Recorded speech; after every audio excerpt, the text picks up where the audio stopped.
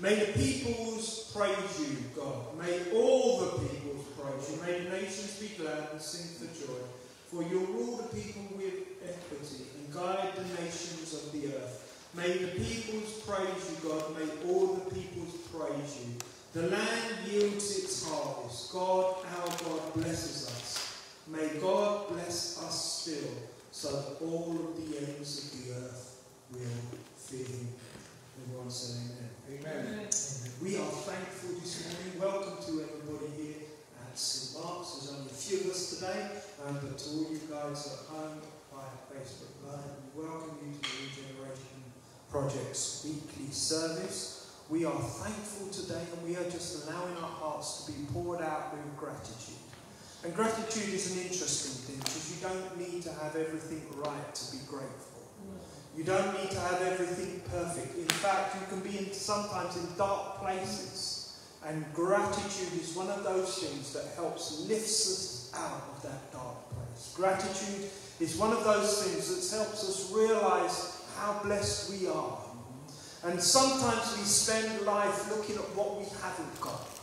We spend life looking at what's not going right for us. We spend life looking at all of the wrongs around us, all of the wrongs we see in ourselves. But this morning, I'm encouraging you to focus on all the good stuff. Encouraging you to focus on all the love, on all the hope, on all the joy that you see. I'm encouraging you to focus on the things that are good in your life and right in your life. And just to allow your heart to be poured out with thanksgiving. You know, therapists will tell you to practice gratitude. But we are told a long time before that to practice gratitude. It's not about what you might get, but it's about the place that you're in right now and how you experience that place right now. So we are thankful this morning. We're going to go into just a few moments of prayer. If there are any prayer requests, please let me know. If anybody at home's got any prayer requests, please jot it down on the feed and someone will hopefully pick that up. Ella. Hi. So, basically, I've just been struggling a lot with university and just my confidence and also just building connections with friendships and stuff like that. If you can get some care for that. Any others? Is there anything in your mind? Praying for my team. Just praying that God will bring them together. So we can pray for government as well. Like, the past couple of, months, just for years. Let's pray. Almighty God, we thank you for your goodness, for your grace, for your mercy. We thank you for loving kindness. Today we practice gratitude. In this place we practice gratitude. Right where we are in our living rooms and in our homes, we practice gratitude. We're thankful for the good things we see happening in our life. We're thankful for the love that we are experiencing from the people around us. We are thankful, even though everything may not be good and perfect for all of us, we are still thankful. We are thankful for health. In whatever capacity each and every one of us experience it, we are thankful that we are here this morning, that we woke up this morning and had breath in our lungs. We are thankful for the good things that we are able to experience. And right now we just lift the various prayer requests before you. First of all, we pray for Ella, and we just pray for her university experience and university journey, Lord God. We just pray that you will help her to integrate, you will help her to make connections, you will help her to learn and to do her very best. We pray that you will give her confidence. We pray you will help her to realise the gifts that she has and the blessing that she is, and help her to just walk in that realisation with confidence. Help her to make connections with the right people, people that are going to connect with her in a way that help her to learn and grow. We just pray, Father, that you will bless her. We pray for Paul and his team at work. You will just help him to lead that team effectively and do the things that they need to do and face the challenges that they have to face at this moment in time. We pray, Lord, for our country, for our government, and as it looks like we're about to hit some mild restrictions, and we're about to, it looks like from the sound of it, going to another wave of pandemic, Lord God, and the arrival of this Omicron variant. We just pray that you will give them wisdom. Give them wisdom to know when to shut down and when to start. Give them wisdom to not sit back and just watch things happen, but to respond accordingly. And we just pray that you will bless our nation. You will give us common sense and wisdom to follow the rules that we need to follow in order to keep us and our loved ones safe, Lord.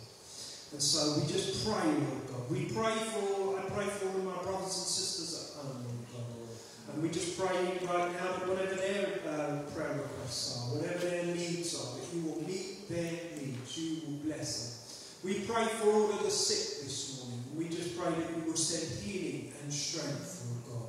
We just pray that you will touch them right now and that they will experience your hand of goodness. We pray for all of those people that we know that are suffering right now with coronavirus, Lord God. We just pray that you will bring them through. Lord, fill us with your Holy Spirit again today. Fill us with your Holy Spirit again today. Drive out the bits of us that are not the attitudes that live inside of us, that are not of you, that do not shine in your likeness. And help us to be more in your likeness. Help us to demonstrate your goodness wherever we are, wherever we go, to share your love, to give hope to others, to bring peace into circumstances and situations. And so we pray you bless us today in Jesus' name. And everybody said, Amen.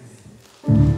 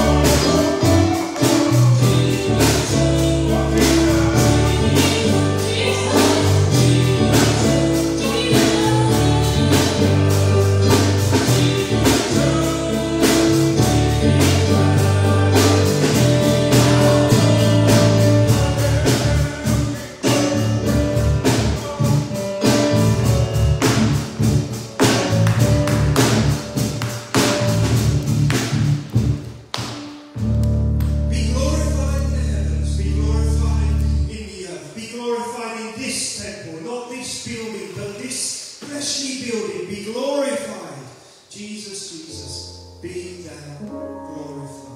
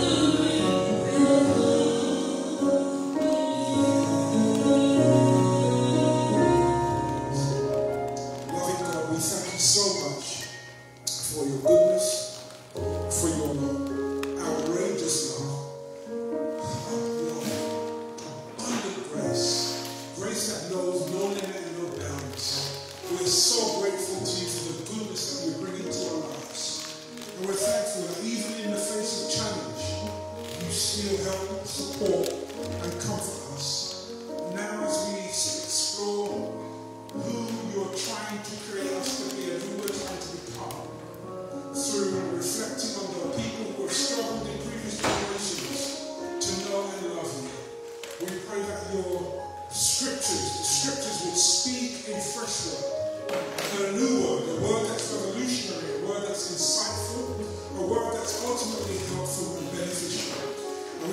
for it right now.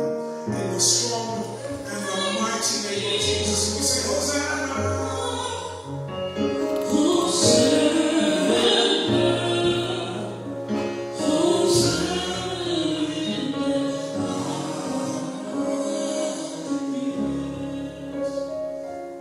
Good morning. It's still morning. It's great to be here. I give you Maureen's love. She's doing her daughterly duties, looking after her mum, her mother-in-law, who, as many of you know, is living with a condition known as Alzheimer's. And so our thoughts and prayers are with her, and also with the wider family. This is an interesting time of the year for our family, and that on the 14th of December, it will mark 22 years since Lorraine passed away. It will also be the first year on the 24th of December when Pearl went into hospital. So it's an interesting time, and we are full of Christmas cheer, even though it's not yet December. And I'm praying for those of you who put the decorations up. I just think that is just unnecessary. And frankly, unhelpful. But Bar humbug. Not bar humbug. It's called deferred gratification. It's self-discipline. It's knowing when to do things. And November is not the time for Christmas decorations. I'm just saying. Anyway, that's my personal opinion. It has nothing to do with the word of the Lord. Just to be clear. But thank God. We're continuing our series of messages on relationships, and we spent 5 weeks in the initial phase thinking about foundations, building the foundations of a healthy relationship. So we talked about friendship, the commitment to first do no harm. We talked about the need to be constant or faithful in relationships, and we're not just talking about extramarital affairs and infidelity of that nature, but we're talking about actually building trust in relationship, being a person of your word, keeping commitments, being loyal to people even when they're not present, and recognizing that if somebody will bring you a piece of gossip, they will also take a piece of gossip as well, and not participating in those relationship negative behaviors. And so we looked at some other things. And then we moved into the second phase, which is the load-bearing walls. Would you say that phrase with me? Load-bearing walls. The load-bearing walls of healthy relationships. And one began last week talking about attention. A load-bearing wall is a wall that is an active structural element of any building. And the purpose of the load-bearing wall is to hold the weight of the structure and make the connection between the foundation and the various different floors or aspects of the building. And so the first load-bearing wall for any relationship is about being attentive. Being attentive. And last week, Maureen shared with us the importance of not only being attentive, but also thinking about and developing the 10 components of a thinking environment, drawing on the work of Nancy Klein. And so we talked about attention, ease, equality, appreciation, encouragement, feelings, information, diversity, and asking incisive questions and thinking about the place where good conversations take place. Today I want to talk about what I believe is a second load-bearing wall, and that is communication. Would anyone say that with me? Communication. Communication. It is a vital relationship skill. And I really want to talk about whole person communication. So this idea of godly communication is what I want to talk about. And so our launch pad in terms of the scriptures comes from Ephesians 4, where the Pauline author writes, "Let no corrupt," King James Version says communication, the New King James Version says word. "Let no corrupt word or communication proceed out of your mouth, except what is good for necessary edification, that it might impart grace to the hearers. Let no corrupt word proceed out of your mouth, but that which is good for necessary edification, that it might impart grace to the hearers." I really want to talk about whole person listening. Then I want to talk about corrupt communication. And then I'm going to talk about 3 features of godly communication. And I promise I'm not going to be speaking very long. This is what he says. Hold me to it, otherwise I'm not a trustworthy individual. Alright, so you see this whole person listening. What you see is the image called Ting, T-I-N-G, Ting. It's a Chinese symbol that really highlights the need for whole person listening. And as we move across the symbol, at the upper left side of the symbol, we see the ear, which stands for the need to hear what the listener is saying. The lower left-hand side, the lower right-hand side talks about the king, or the lower left-hand side, this bit here, that's the king, the dominant one in relationship, demonstrating that the ear is dominant when it comes to listening attentively and focusing. But go over to the upper right part of the symbol, we then begin to see that it's the mind, and this symbol for the mind, and the eyes through which we see and perceive the non-verbal messages that the speaker is saying. And the bottom right-hand side, there is the symbol of the heart, and above the symbol of the heart, there is a line which talks about oneness or unity. So whenever we listen in this way, we bring ourselves and the other person into one mind and to one heart. Whole person listening. Have you ever been talking to somebody and they're looking in another direction? Yeah. Talking to somebody and they're on the telephone. Talking to somebody and they're looking beyond you. Yeah. The other day I was having a conversation with Maureen and and there was somebody behind her doing something that I was curious about. And she was trying to talk to me and she said, "What are you looking at?" I told her, "Oh, sorry, there was a person behind you just doing something that I was interested in." And it's important to tune in as you listen, as the person is talking. And sometimes, it's so important to kind of put things down, stop, and see each other. So that brings me to this next thing. The need to think about as we relate to each other, as we talk to each other, are we looking face to face, or are we standing side by side? Face to face and side by side. Say that with me. Face to face and side by side. Face to face communication is when 2 people sit in front of each other, they face each other, they see, hear, and feel each other. Side-by-side communication, on the other hand, is when 2 people are living and working in tandem together. They're working with each other, they're doing life together, they're getting things done. In romantic, erotic, sexual relationships, you need a balance of both face-to-face and side-by-side communication. Too much face-to-face can lead to a loss of self within the relationship. Because you're just looking at the other person all the time, you're into the other person all the time. It's too much face-to-face. It can also feel a bit invasive. Tell me what's on your mind.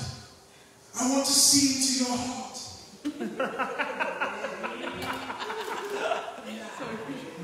It's so funny that we don't talk anymore. Okay? That's too much sometimes. And a person can feel swallowed up and swamped by the relationship. Too much side by side, and lovers become roommates, bill payers, caregivers, business partners, ships that pass in the night. Because you're face to face, you're doing stuff together, but you're side by side rather. You're doing stuff together, but you're not face to face. You need that in romantic relationships, in sexual relationships, in erotic relationships. You need a balance of face to face and side by side. I would dare say in friendships it's the same thing. Also in relationships with your children and family members. Family members can get to a stage where you're so busy, university, work, college, doing stuff, back and forth, that the only time you actually see each other is at dinner time as you just down a piece of chicken and then burp and go. No, sorry, that's my house. Okay, I want to talk to you about corrupt communication. Everyone say corrupt communication. Corrupt communication. I want to give a trigger warning. The person at the bottom is somebody by the name of Candice Dillard. And Candice is a very nice person, but can come across as contemptuous when she's arguing with people in the Real Housewives of Potomac. So I do not own the rights to this image, I just need to say it out front. Corrupt communication. Paul says, not Paul, rather the Pauline author of Ephesians says, let no corrupt communication proceed out of your mouth. Corrupt communication really is rotten, putrid, useless or worthless communication. Corrupt communication is contemptuous. I must say contemptuous. Contemptuous, abusive conversation. It is speech or communication that destroys, harms, and diminishes a person. The danger of contempt. In his 2005 book, Blink, author Malcolm Gladwell references the work of a psychologist by the name of John Gottman.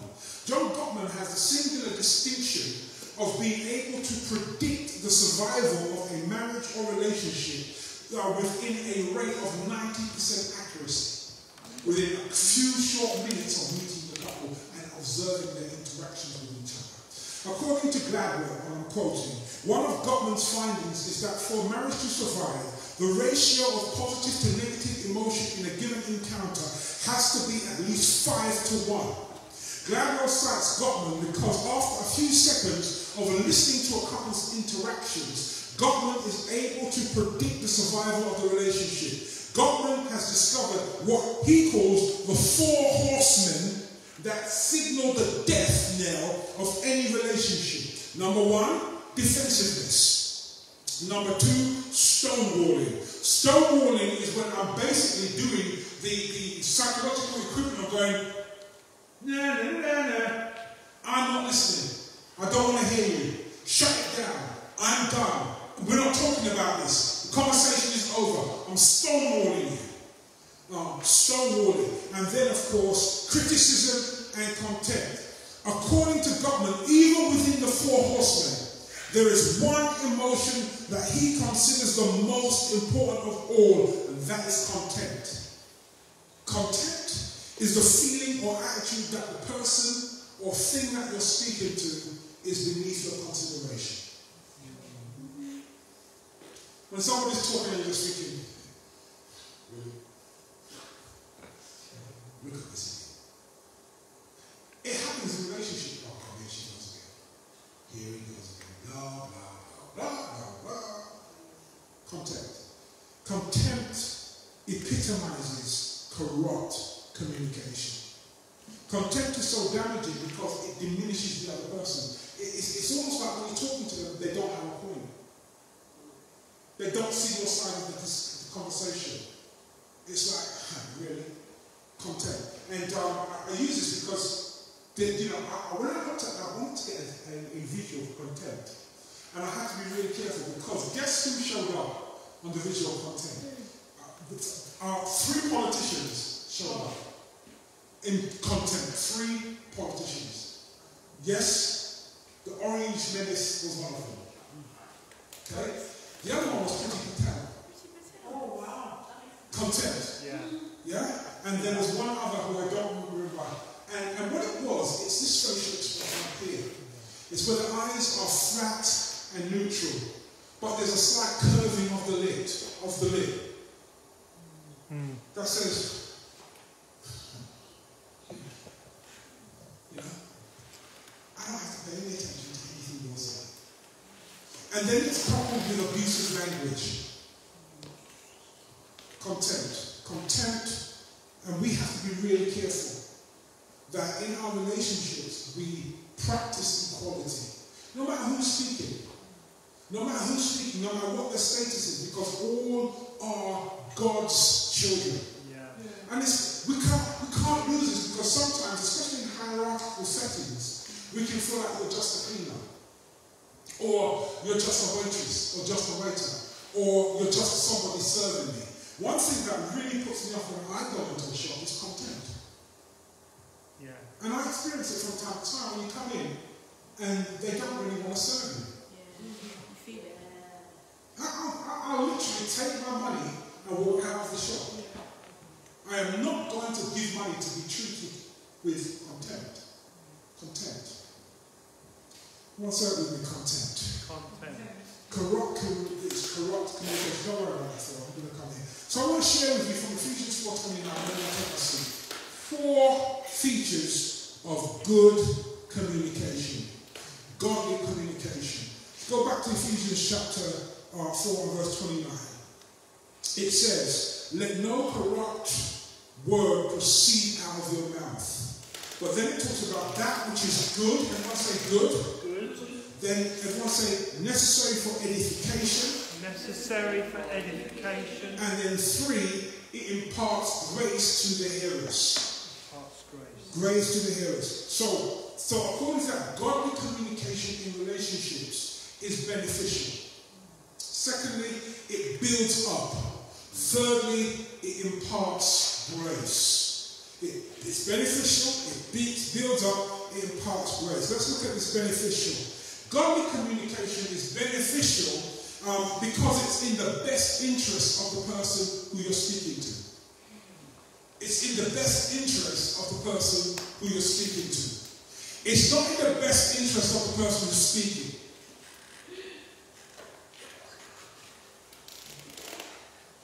Set the dishwasher. I want to load the dishwasher because it's a good discipline.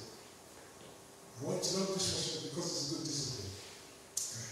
Well, I feel I'm disciplined now. No, you need to load the dishwasher and load it now because the house needs to be clean. Now, who's that in interest of? Now, you can try and spin it all kind of ways, but you want it done because you want it done. Yeah. And you just need to own that. Godly communication is beneficial because it's in the best interest of the speaker. And I would like us to think about whenever we're speaking to somebody, even when we're giving a difficult message, make sure it's beneficial. Yeah. Make sure it's going to benefit them in some way. When speaking, ask who will this be good for? Who will it benefit? Beneficial communication is not necessarily pleasant communication. And we've got all of this stuff in our society and in our culture where you have to speak nicely to me. Because I've known people who speak nicely to you and are poisoning you. Yeah. Come on now. They're speaking nicely to you, but they're harming you. They're speaking nicely to you, but they've got ill intent. And I've seen some people who might sound a bit challenging and not harsh, but hard. Do you see the difference? There's some people who speak hard. They speak difficult things. They tell you things you don't want to hear. But ultimately, it is going to be good for you because you need to hear it in order to grow, in order to progress, in order to experience success in life. You need to hear it. And so difficult conversations may feel unpleasant, but ultimately, they are preeminently helpful. How many of you can think about a difficult conversation that you've had that literally has changed the course of your life? Somebody pulled you up. I remember I used to come into school late. And I came in with my friend. We'd been fooling around on the way to school. And we had our only African Caribbean teacher who taught English and was the head of Year 7. His name was Mr. Walker. And I came into the class and Charles Prescott came in and he said, he lived in Earlsfield and I lived off East Hill. And I live nearer to the school, but we're both coming late. So Preggy comes in, that's what we used to call him, Preggy. Preggy comes in. And he says, sorry I'm late, sir. And then I come in with this elaborate story. I was coming in and they had bazookas and I climbed over the fence. And then out of nowhere there was this dangerous fox and it went to bite my leg, so I kicked it off and I survived. And look, you see the hole in my shoes that proves it. It's not poverty, it's the fox. And so what Mr. Walker said, he said, now baby, you've got a gift with words. If you could ever add to that gift some self-discipline, you'd do some amazing things in life. I was 11 years old, and I still remember it to this day. It was a difficult conversation that he had in front of the whole class. So Preggy just going to tell you, but Bailey's going to give you a good conversation. It's all a lie, but it's a good story. And he gave me those words of advice, and to this day I've never forgotten it.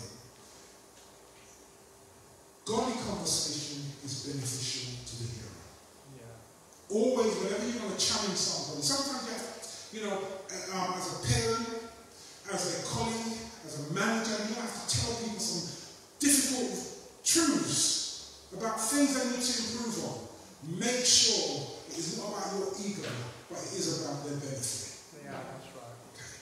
Second, it builds up. The second feature of godly communication is that it builds up the other person. It is edifying. It's the old word, edifying, from where we get our word edifice, meaning to build up. The phrase build up is translated from two Greek words that are combined, the word oiko, from the word oikos meaning house, and domo, meaning to build. Oikodomos, meaning to build up. And so when you speak, the other word is the word, it's also the word encourage. So whenever you encourage somebody, you provide scaffolding that supports the structure. You know, they may be tottering, well, can I do it? Am I able? Do I have the skills? But when you speak words that encourage them, it's scaffolding around them that allows them to stand strong, even in the face of adversity. Tell somebody, build them up. Or say it like you mean it, build them up. Speak words that build somebody up. It's the opposite of diminishing. Yeah. It's the opposite of diminishing. It's words that are constructive because they enable somebody to add to themselves and to become more. Godly communication builds. It builds confidence. It builds self-esteem.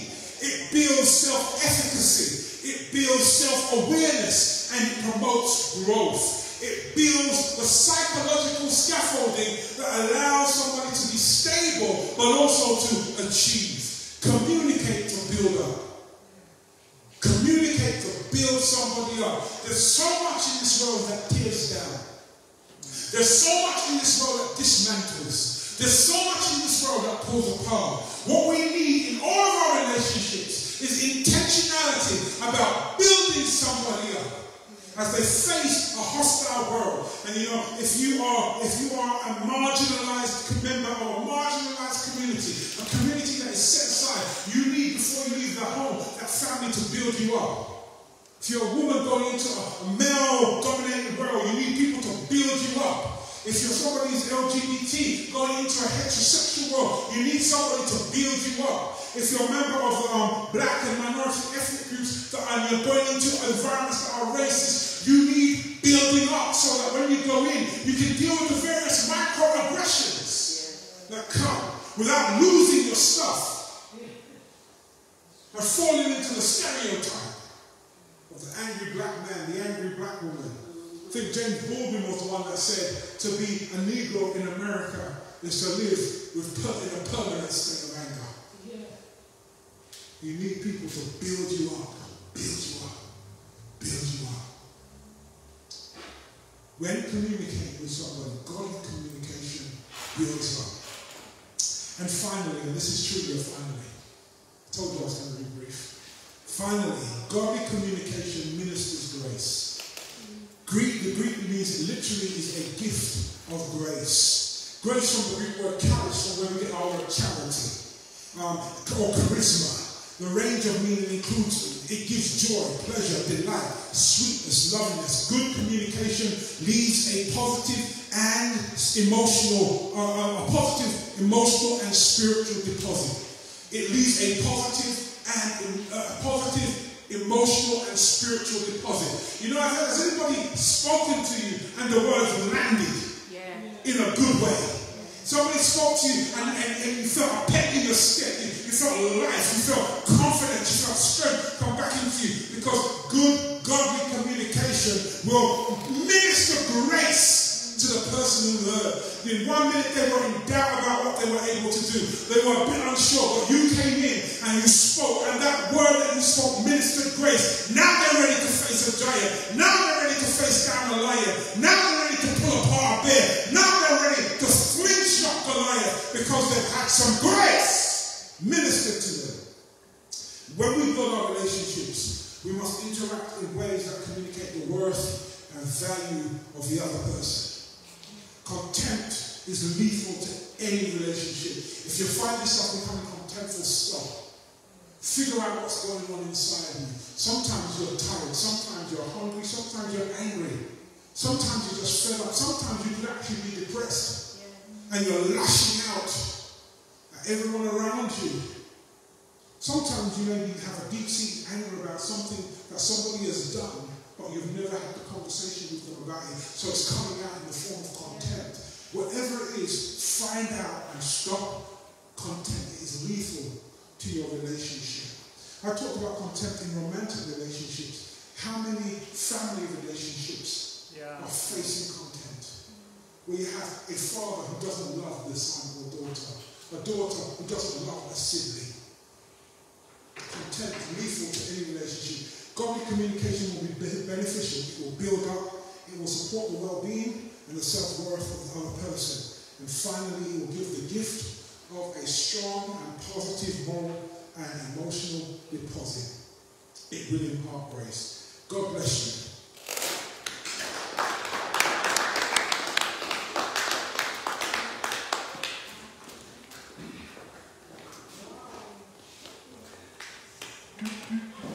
Thank you so much, Paul, for that. Thank you for that, Paul, and for sharing that. We are about to go into a debrief session here, so we are going to shut down in just one moment and discuss. So we thank you for everybody who's joined us today via Facebook Live.